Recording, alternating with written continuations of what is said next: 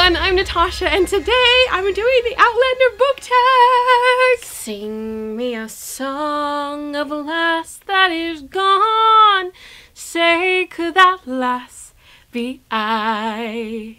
Mary of soul, she sailed on a day over the sea to sky. Billow and breeze, islands and seas, mountains of rain and sun.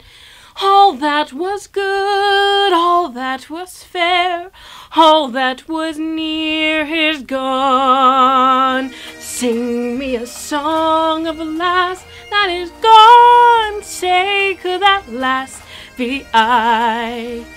Mary of soul, she sailed on a day over the sea to sky.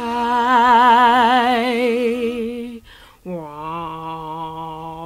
Oh, it's been a good long while since I talked about Outlander on my channel. My best friend, Tasha Osberg, just created this tag, and she tagged me in it because we both love Outlander so much. Almost 2 years ago, when Outlander premiered on Starz, I was sucked in. I watched the first episode and I had to read the book, and I was just consumed with Jamie and Claire. I love this story so much. I read the first 3 novels. I'm definitely going to be reading Gems of Autumn. This one, this blue one right here. But now the second season has come back and we have been fully immersed back into Outlander. I haven't done a book tag in a long time. I've read a lot of things since I've done my last tag, so hopefully my answers will be a little different. Today I am Outlandered out. I have lots of Outlander things now that I own.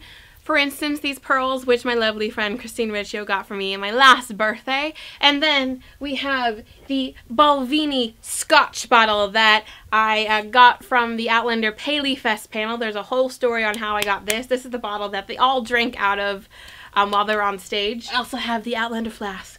And then we have the Outlander book collection and the Outlander companion. And for some reason I have misplaced my pocket Jamie, and I'm very sad. I'm gonna have to order a new one. There will be no spoilers from Outlander. I mean, just a little like basis for the questions, but you guys can all watch this video. It's gonna be super fun, and hopefully I can encourage you guys to read it.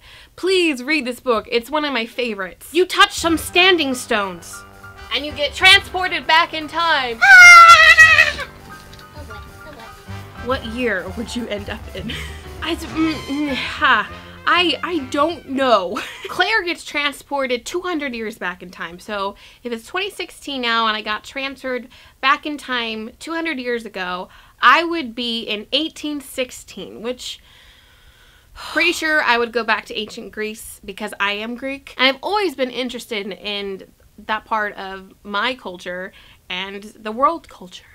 Claire is a very good nurse, but what type of skill would you want that a fictional character excels at? I would not want to be a nurse, but I'm actually pretty good at that skill. I have a very accident-prone mother that I've had to take care of all my years, and so I've gotten pretty good at being like a combat nurse. Like, if for some reason we were thrown back into another world war, I would probably enter in as a nurse because I don't mind that stuff. In my life now, no, I don't want to be a nurse. I've always wanted to know code and be one of those like cool like computer girls who like types and creates things like Felicity Smoke on Arrow, but a book, I would probably take Cress from the Lunar Chronicles. This is Winter, the last book in the Lunar Chronicles, and Cress has her own book.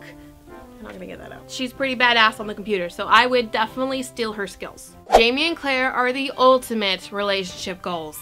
Yes, Sasha, yes. Who is your favorite fictional couple? But seriously, God, I mean, Jamie and Claire, they're just so perfect. I mean, I'm gonna have to go with my ultimate ship, and that's Captain Swan. I literally own so much merchandise of them, it's ridiculous.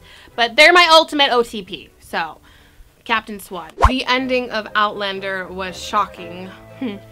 Sasha, I have to disagree with you there because I think Dragonfly and Amber is way more shocking than Outlander. What is one book you read that totally blew your mind? And when she said this in her video, there was one book that just popped into my brain, and if you haven't read it yet, then you won't know, but I mean, I'm going to have to go with Golden Sun by Pierce Brown, if I can get it out. Okay, come on. This glorious novel, which is one of my favorite books of all time. Read it! Scotland has lots of castles, and we see a few in Outlander. What fictional kingdom that has a castle in it would you want to live in? Or that doesn't have a castle in it, whatever, because I can't think of one. Lots of people go with Harry Potter all the time. I think I would like to live in Middle Earth. I seem to always choose this world, but I would like to, you know, live with the woodland elves. Otherwise, all the other worlds that I read about are our own. Outlander has some very steamy scenes. What is your favorite romance novel? Well, I have a lot. Probably Ugly Love by Colleen Hoover. Like, that's still my favorite Colleen Hoover book, and I read 3 of them now. I just read Me Before You, which was a wonderful, beautiful story. I also really love Attachments. Can You Keep a Secret by Sophie Kinsella, still one of my favorites. Ugly Love. That has to be it. Especially if Sasha's specifically asking about steamy scenes.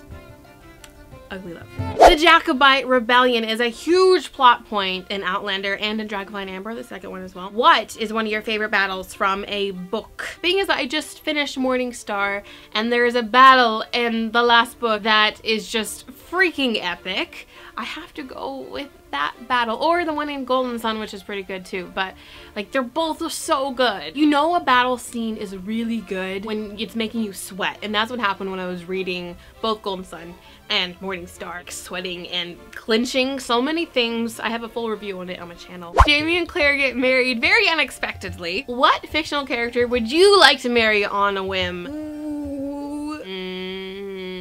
I kind of want to go with Superman. I loved the cute scenes with him in Batman vs Superman with Lois Lane, and I would love to be his Lois Lane. So I'm gonna say Superman, and Henry Cavill is like really hot, so Superman.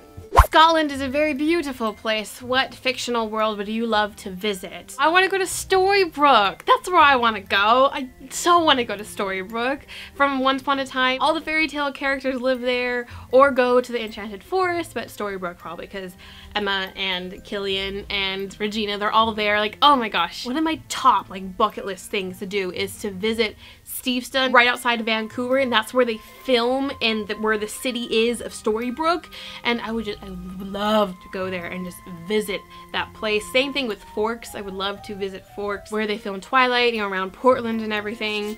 Oh, I really want to do that. And the last question, if you could change the past, would you? I guess she's probably referring to history's past, because that's what Jamie and Claire kind of set out to do.